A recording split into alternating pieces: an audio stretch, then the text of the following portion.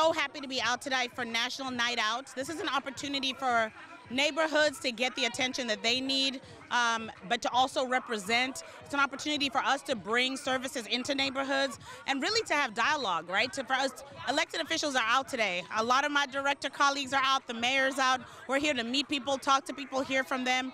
But also we just outside. It's lovely to be outside. The weather is beautiful, and so that fellowship and community is so important after everything everyone's been through in the pandemic.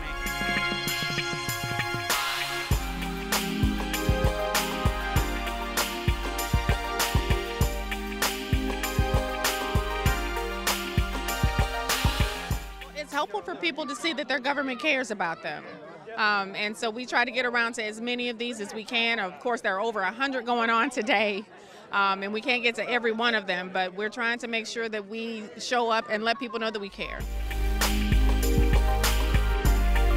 To support the community as we look at how do we change the landscape, making it a safe pedestrian crossings for our residents, and just let them know that we support them and we hear them.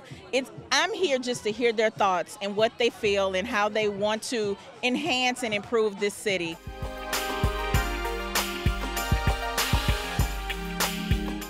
Community event for the community, by the community. Great Rivers Greenway, when we build our Greenway projects, we work with the community. And this is something that the community said that they wanted to see. They wanted to see more opportunities to provide feedback on our projects. They want to see more opportunities to gather and just have a good time together in a fun, peaceful way. So we listen to the community and we deliver. So we came out today to celebrate with community and to talk about our Greenway project and also just have a nice night out.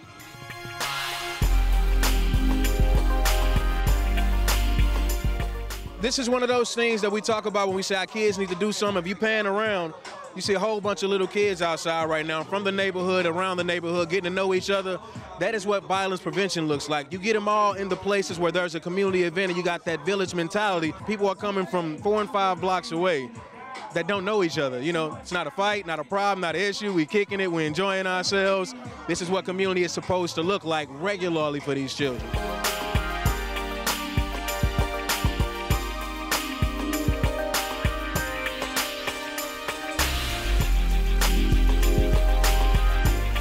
I think it's just important to get neighbors, talking to neighbors, you know, seeing each other, hanging out, and having a good time with, you know, without any obligations or strings attached. And my 5-year-old's jumping around here somewhere. She really had a blast.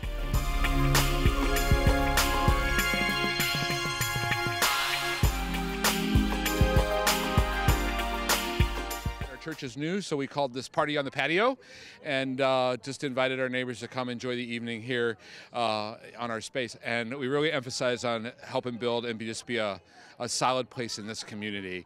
And one of the things that we think we struggle with here in Crown Nut Patch is sometimes having safe venues for people to gather together, just to celebrate, have fun, relax, and enjoy each other's company.